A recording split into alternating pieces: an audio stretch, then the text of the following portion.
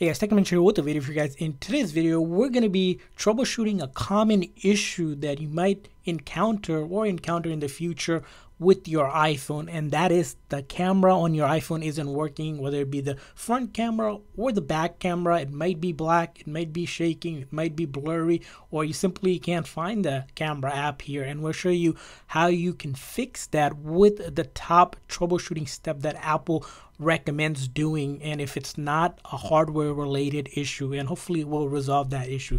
So first thing you want to do, if your camera is not working here, as you can see, the first issue we have here, I'm searching for the camera app and it's not there. When I pull down the control menu here, the camera is not there, it's completely gone. And why is that? And I was wondering the same here. Well, the first thing you want to do is check if there's a restriction on the iPhone itself here. What we mean by restriction is you want to go into settings. Once you go into settings, you want to go into this feature known as screen time. Click on screen time. You'll notice if there's a screen time set up already, it's going to have this. You might have to enter a password if a password is set on this device. That means someone has set up the screen time with a passcode to restrict certain application on your iPhone. So you might need to get the original person who set that screen time on that device. If it's a child's device, usually parents do that. If it's a device that you work or got from work or somewhere, they might have set that up and put a passcode that you won't know until they know. So once you're onto the screen, what you want to check for is this content and privacy restriction. Go ahead and click on that.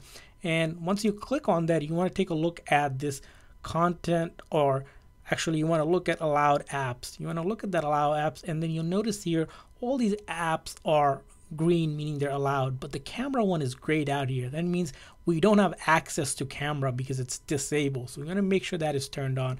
And once we have turned that on, now we're going to go ahead and look for our camera. Again, this might happen because of software update or someone put a screen time restriction. Now this time, if we pull down the control menu here, you'll notice is that there is that camera icon now that appeared, and now if we click on that, we'll have access to our camera and photo and video.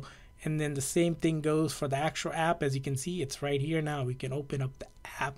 Now let's say you're still having issues, you were able to open up the camera, it's black and you can't see anything, or it simply doesn't show anything at all. What you can do is start toggling and check out the different mode you have. Sometimes one mode might not work because of a software issue, so you want to check out to see if it's actually the software itself. Let's say it works on video but not photo, that means it's a software issue, and we can do the other steps that will show you how to do that. Now you want to also toggle to go to the front camera, so you want to do something like this. Check out the front camera to make sure that is working, and go back to the back, flip it around, change the mode just to see if it's a software issue, because if it works, let's say one of the mode doesn't work, it's most likely a software issue, which will show what to do next. The next thing you want to do is actually give it a force restart. The force restart is the best thing to do whenever you have any sort of software issue preventing your application not running well on the iPhone. To do that, on a newer iPhone, iPhone 8 and above, you want to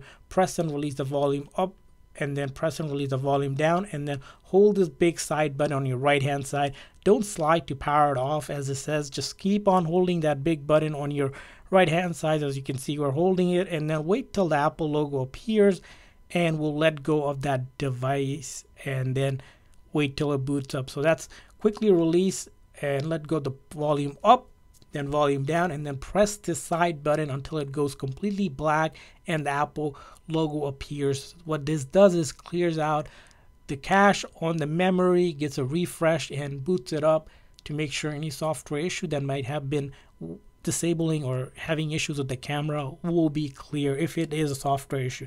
The next thing you want to do is, after doing that, is go ahead and do a reset of all of your settings. So you're going to go into settings, and this time you're going to go to general, and then all the way down here where it says transfer or reset, when you click on that, you want to click on this option, the first one. Do not click on the erase all content and setting. Don't click on the second one, the first one. The other one will delete all of your photos, videos, apps, and put it back to reset your phone. You want to click on the first one here. Again, first one.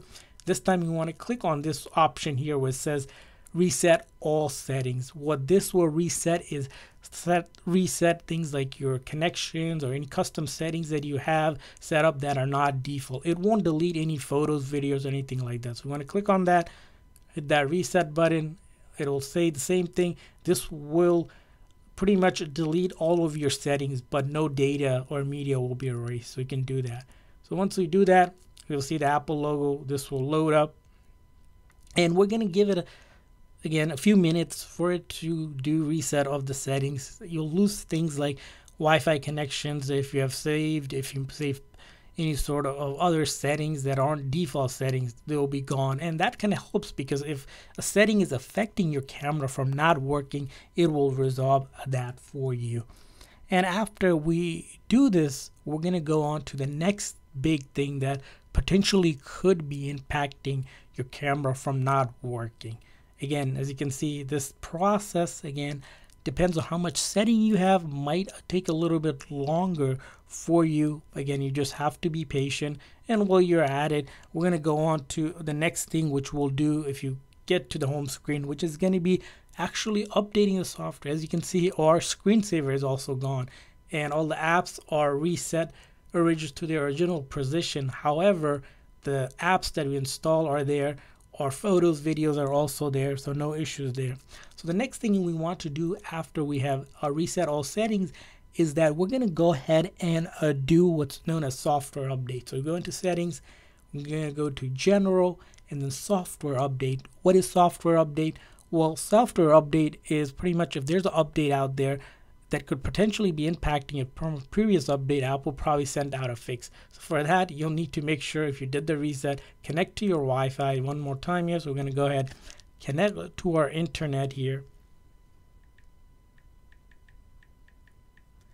Once you're connected here, hit that join button. So we're going to make sure we're connected to Wi-Fi, because the updates are checked through your internet connection. We're going to do general again, software update, give it a few moments again to load to see if there's any software update that's available. As you can see, there's a new update available. Potentially, if you have an older version update that has a bug or something, Apple might have released a fix for it. We're going to go ahead and click on download and install. We won't do that right now here, because that of course will take somewhere between 15 to 20 minutes, even up to an hour sometimes, depending on how big the update is, and you'll have to plug it into a charger. But go ahead and update the software, and it's generally recommended whenever you take it to troubleshooting at Apple. They're going to tell you to do the same thing.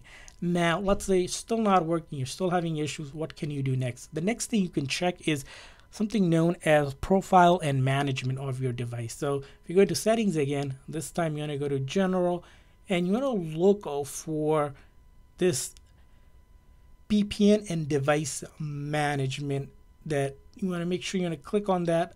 And as you can see, if you see that there's a profile or something available, you want to go ahead and click on that and try to remove or delete that. Sometimes you might not be able to, sometimes you might be able to. We'll show you what that looks like.